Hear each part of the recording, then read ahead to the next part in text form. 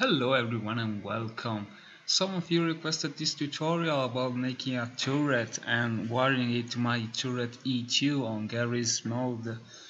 I am recording this using the standard Windows 10 game recorder while running this game in window mode at 720p on my XMG laptop. So here we begin. As a normal tank, you should have a base plate, something, well, pretty much bigger than this.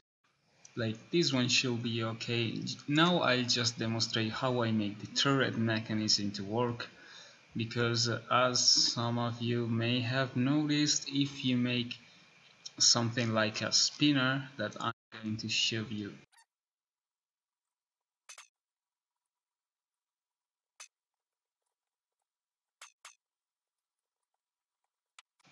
Okay, so this is the effect on some turrets that I see. Probably you can fix this with weight, because don't know why, but in Garry's mode heavier things can take heavier weights, but still you see you have a 5-ton turret rotator for just a, I don't know, a 1.5-ton gun, and still this isn't very sturdy. You see, when you drive your tank around, this will wobble around, your aim won't be precise, etc. So let me see you how I do make this thing works. Well, actually I do get rid of the turret rotator, but here I'll just place one and show you how I do. I do use precision alignment on also my single player server, so I use this now. If you wanna see how I do use it, just take a look at the video. It's too complicated tool to get.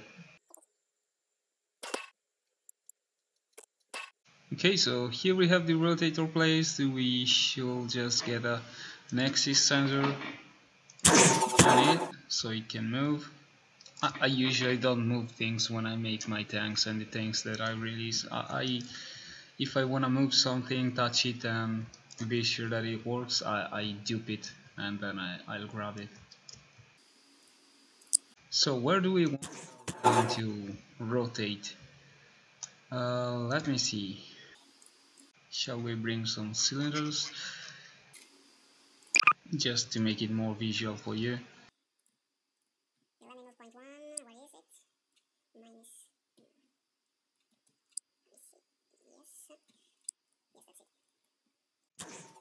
In order to place a new point when I'm just shooting with the precision alignment gun, I'll keep shift pressed.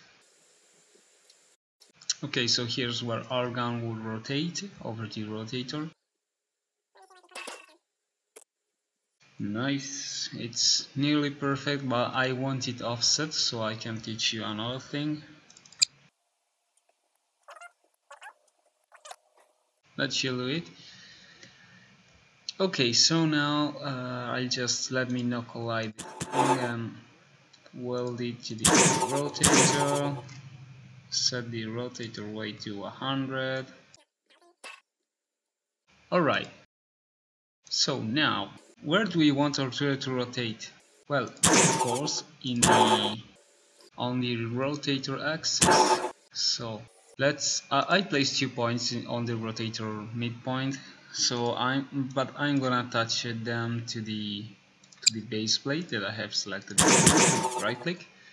Yes, I have moved the constructor, so they are attached, as you can see, with the green line to the base.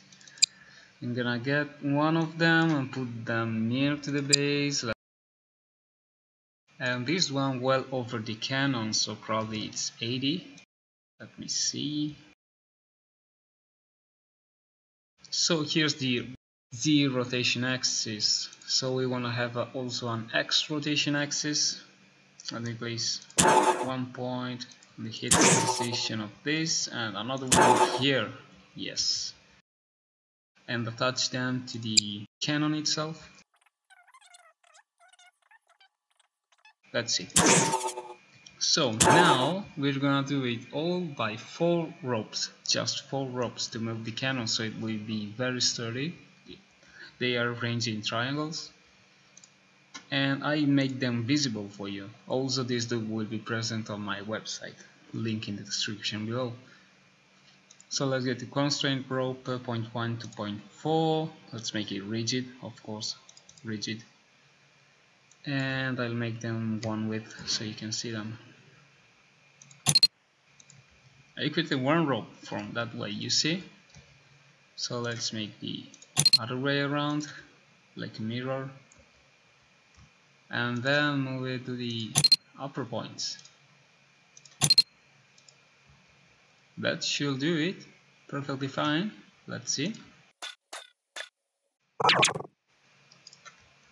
Oh yeah, we have our turret, but the cannon is rotating correctly, but the rotator is not. It's like unwelded, and it's very sturdy, as you can see.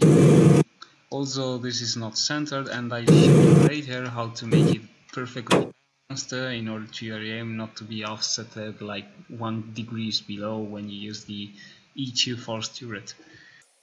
Well, first thing first, I noticed that I have collisions here, and I don't wanna collide that. And then I usually use advanced ball sockets with the precision tool, sometimes called the easy precision. You do need to go down to general tool option and enable the advanced user mode, else you don't have advanced ball sockets. So you go to advanced ball sockets. I do not move targets. I highly recommend you to get rid of those two. Snap percent is not acceptable. Freeze target is okay. No collide target, I don't use them. Outline toward, of course not. And the entire contraption, of course not. Force breakpoints, you don't need them. So X rotation minimum minus 180 and maximum 180. It means that it's free. So in order to move our turret, the x-axis should be free. Yes. The y-axis also free, while the z should be 0 and 0. That means locked, and the frictions, well, also 0, whatever. So let's pick this one and this one. One target for ball socket. So let's check. Oh yeah, so we have our sturdy turret. You see, we have 5 tons less and a way sturdier turret than everything. So now, how to balance it? So we have our rotating point, this point 1, and then where is the mass center? Oh, the mass center is way over to the front, so the turret will tip down whatever she will have chances, so the E2 should compensate that, and thus the aim will not be so precise at long ranges, probably aiming a little down. So, should we get a block? Probably yes, let's do a block here.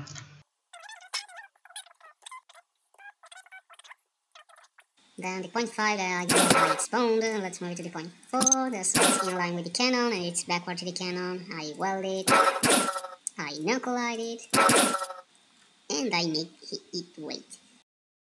So here we should compensate the weight of the cannon. You can make it in 2 things, make the block further back, or you can make the block heavier. So let's make it heavier. Sorry.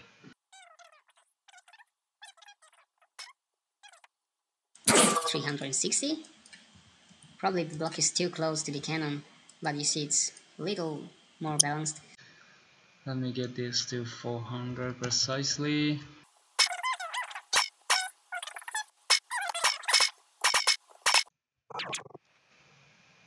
Oh yes, that's now more like it. Let me do it with the tool 342, let's say 400.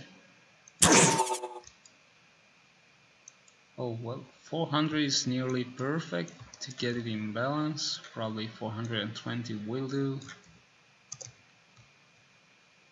I mean, I could have placed it more backward and like halving the weight of this thing, but that's just a demonstration. Okay, so we have a nearly perfectly balanced turret.